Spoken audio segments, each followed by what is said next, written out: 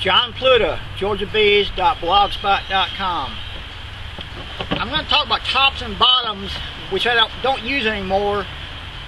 I have a new and improved, what I call the combination top and bottom board.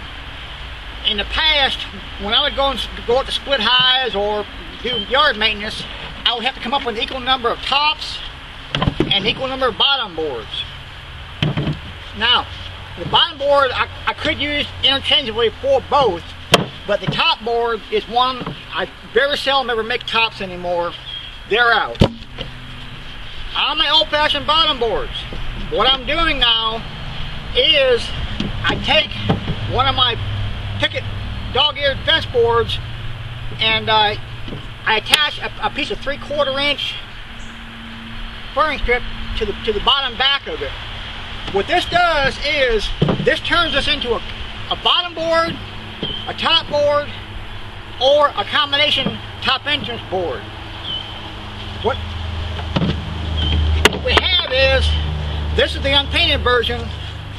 I use all pressure-treated half-inch plywood. I don't care what you tell me. For 20 years, that's what I believe in, and we don't have any problems with it.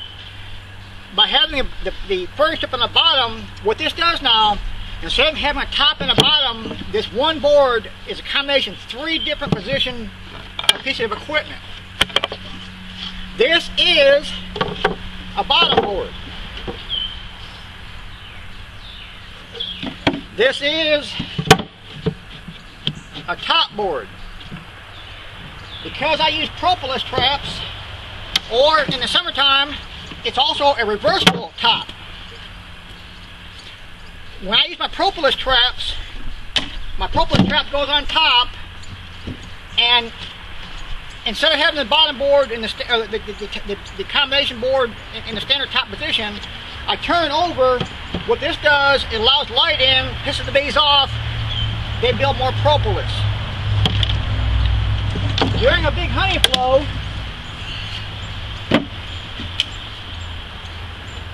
if you ever use queen excluders,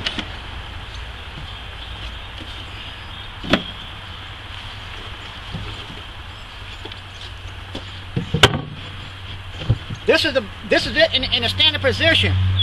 When you have a queen excluder, all your bees are coming in the entrance, flying their way up, flying through the queen excluder. By having the combination top and bottom board, by turning it over, giving the bees a top entrance, first of all, it allows ventilation. All your hot air and moisture comes up and goes out. The bees learn very quickly, instead of coming in the bottom, flying the way all the way up, squeezing through the queen excluder, they start using the front entrance non-stop. And so this board has made my life a whole lot easier of only having one piece of equipment that I need to have. Same thing goes on my 5' nuke board, bottom board, top boards. The same exact thing, just a little narrower. Try a few of these. It's the same piece of equipment, bottom board, top board, reversible top and bottom.